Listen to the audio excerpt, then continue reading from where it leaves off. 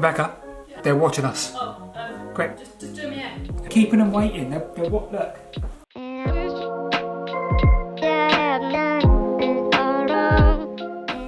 They're just there. They're watching us. Hey, look, this is our little. We're staying in like a. It's not a B&B, is it? Is it B&B? It's kind of is. Self-accommodation Yeah. in Scotland. This is so cool. What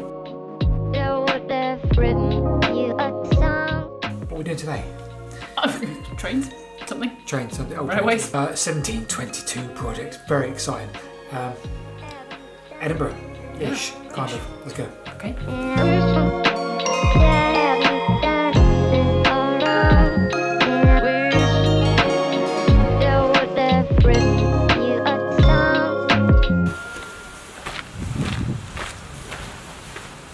Okay.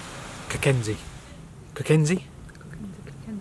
At the harbour, waiting for Ed. It's a bit coldish today. Here's the code. Just going to explore around. Yeah, go on.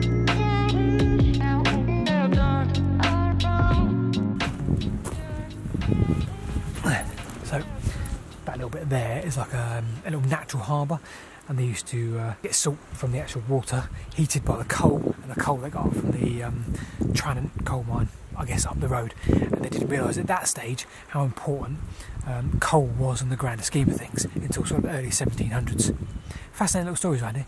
We need to go and find Ed and Rebecca, who is filming Mr. Wintoun's house, which he built just there before the first Jacobite failure of 1715. You sound like a historian all of a sudden. You appear to be going around in circles, Rebecca. Actually, I went this way and I went back this way as well. I haven't walked that side yet. Okay, should we go and find Ed? Yes, let's. We've been aware now for some time that there was quite a groundbreaking project taking place just to the east of Edinburgh. We wanted to learn a little bit more about what claimed to be Scotland's first railway. So we ventured north to meet up with Ed and his team to find out what it was all about. Well, we really must start like taking people's phone numbers that we're going to meet, rather than just like winging it on Twitter, direct messages, because if we lose service or something. Yeah. Right, so here we are inside the museum. We're looking for Ed. I think Ed's just through here.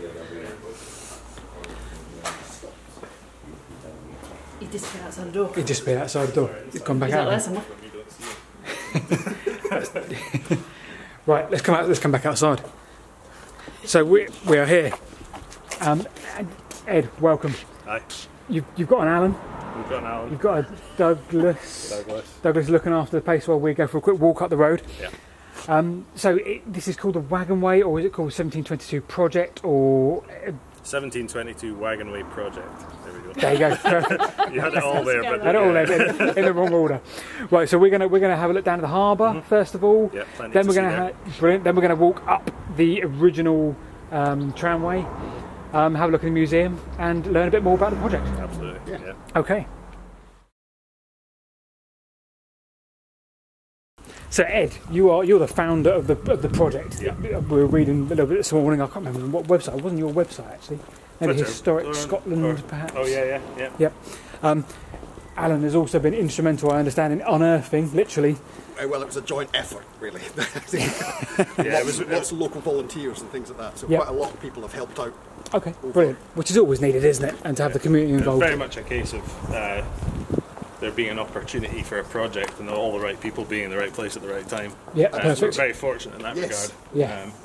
And Alan's the archaeologist for our project, so without him we wouldn't get to do half the archaeological digs we do. Right. Find bits of Yep. old railway. So, So why we come to the harbour first? What's the significance with the project? well, this is, believe it or not, this is actually one of the later parts of this particular wagonway. Right. There is another harbour about a mile along the high street called Port Seton Harbour, and the Okay. original wooden wagonway went there, and this Right. is the terminus of the later replacement. For here, we're talking early 1800s, 1815 thereabouts, and the original wooden one, 1722. So we're literally walking on the route just now. Right. And as we hit these cobblestones, the big quayside stones, Yep. you are now on a turntable. Okay. Wow. So right here there was a turntable, And that's one of the edging stones right there. wow. And you're where you've backed into there, that's where a tipping device was. Yep. So the wagons get spun round on a turntable, filled with coal onto the tipping device. It tips the wagon like that, and the coal shoots out into a big hopper waiting to go into the ships. Brilliant. And underneath there is a massive counterweight pit for this huge device, which Okay, with different device. Yeah. Okay, makes sense. Yep. Around the rest of the harbour, all the bollards are cast iron, apart from this wooden post there. So it's possible that that's been part of the mechanism, and they've just put it upright.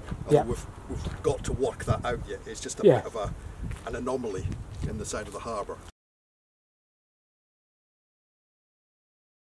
If you go back 300 years, salt was the biggest industry Yeah. in the whole of Scotland, and this little stretch of coastline here made 10% of all the salt in Scotland. Wow. Which is a phenomenal amount. So it's massive industry, and this is. And is that just circumstance? Is that just because? I mean, you'd assume there's no difference in the level of salt in the water. No, it's actually the salt. The salinity in this part of the sea is quite low. It's only about 3 or 3.5%. So it is just circumstance that they were here. This is what they did, and they worked hard at it, and it became a. Yeah. So what you've got is you've got a coal seam near the surface. Yep. And then you've got the right geology on the coast for being able to collect water in these rocks on the shore. So this has all fueled the need or the circumstance for being able to make salt here. Yeah.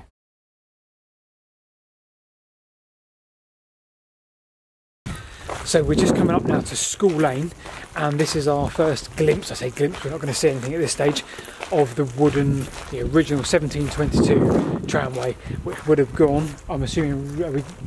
So it's coming down from that direction there, all the way down here, and down right to down. hit the high street at the end, Yep. and then it takes a bit of a dogleg to the right and along to Port Seton Harbour, Okay, as far as we can make out from the various records we've got.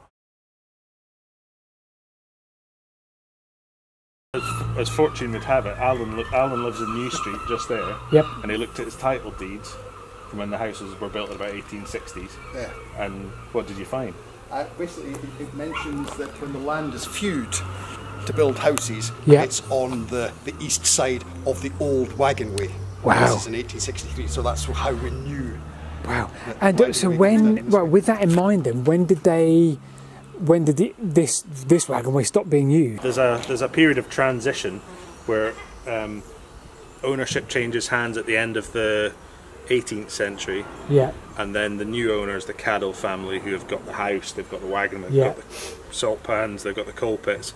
They undergo a period of upgrading, and it takes them a good couple of decades, but by the early 19th century then they upgrade the railway to iron rail. Half a century on, they're still very aware of what it was. Yes, absolutely.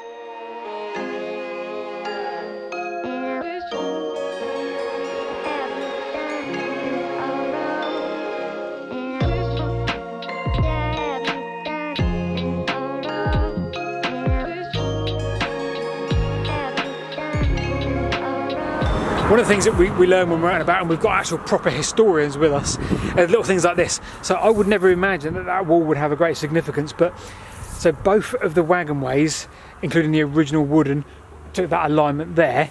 Now if I spin the camera around this way, where the wall break is here, so the original wooden wagonway carried on going down that line here. Now Ed was just saying that there, where the wall has sort of a break in it and goes off that way, is where the 1815 onwards, so the metal rails went that way. So it splits here. So this could hold some great significance into the design and the change over time that these lines had. And again, we read the horses would have pulled a good few of the wagons back at a time. Yeah, so 4 or 5 wagons at a time, hauling the empties back up, maybe 1 or 2 horses. You know, there's a good regular incline coming down here, so you can imagine 2-ton wagons, 4 or 5 of them coupled together. Yeah. It would have built up a reasonable amount of speed coming down here. Yeah, absolutely. But when you hit the flat section at the bottom, you probably need to carry that speed into that so that you're not having to hook horses on every 5 minutes. But yeah, just 1 or 2 brakemen operating the brakes on the train. And they would literally just sit on top of the wagon and sit on the wagon and sit on the brake if they needed to control the speed. Yeah. The last thing they're trying to do is stop the actual wagon. Yeah, they need just that momentum to carry all the way down. Wow. So I guess that became quite an art form and something that they got very used to. And a lot better than working down the coal pit. Yeah. Known locally and wider as the battlefield, because it's where the Battle of Preston Pans was fought in 1745. Right. And the wagonway was there during the battle. Yes. Albeit from where we're standing now, the ground level is about a metre lower. Okay. So it's much less of a kind of raised feature, which we'll see when we come out through the trees at the end. Yeah. Pretty much right here is the trench, the important trench. Yes. It's a very important trench. Yes. June 2019 we did a bit of research and figured out that this is the least spoiled part of the whole route. Yep. And spoke to the council archaeologists and got permission to put a small trench in across here. Yeah. Just to test the level of preservation. We're very lucky to find a metre below the level where we're standing now, a cobbled horse track and the imprints of the wooden rails either side. Yeah. And on the corresponding side we dug another trench across here. The following day, just to test, we needed to have a look at the whole width. Yeah. And found lovely wheel ruts filled with coal deposits and things, which we can only assume is from the earlier trackway. Yeah. Obviously, that half of the trench is trashed. There's a big water main that goes down that side. Okay. So it's gone. Right. But it was quite good. What the evidence we did get, we had, as Ed's saying, we had the evidence for the cart track down this side. You've got to imagine that these walls aren't here. Yeah. Ignore them. It's a flat field. Yeah. The wooden 1722 wagonway is there. There's a cart track here. On the outside, there's a bank and ditch. Yeah. We got evidence for that. There may be one on the other side as well. We didn't get evidence for that, but there's no reason why there shouldn't be just one and two. We would assume, So there's a demarcation here through the fields either side. Right. That was the first one I ever found. Oh wow. So we're now stood just above the East Coast main line. And Ed has pointed out in this little old bridge here, right down there, is a sleeper block. A couple of pinholes, and that was one of the earliest ones you found, is that right? Yeah, I mean, right at the start when I first moved to this area and I was doing a bit of poking around, this was the first one that I found. And that brought up a question mark. And it kind of it fueled the, oh, there must be more stuff to find, you know? Absolutely. Just beyond here, if you look down and onto the East Coast Main Line, formerly North British Railway, you can see the fittings of the other bridge that carried the wagonway across the main line. So that was a bridge that was put in 1846 when this line was built. Yeah. In order to allow the wagonway to continue in operation despite this major bit of engineering coming through. We'd come to the end of our walk with Ed and Alan and headed back down towards the museum. There was a huge amount to be learnt here, far more than can be conveyed in just a 15-minute video.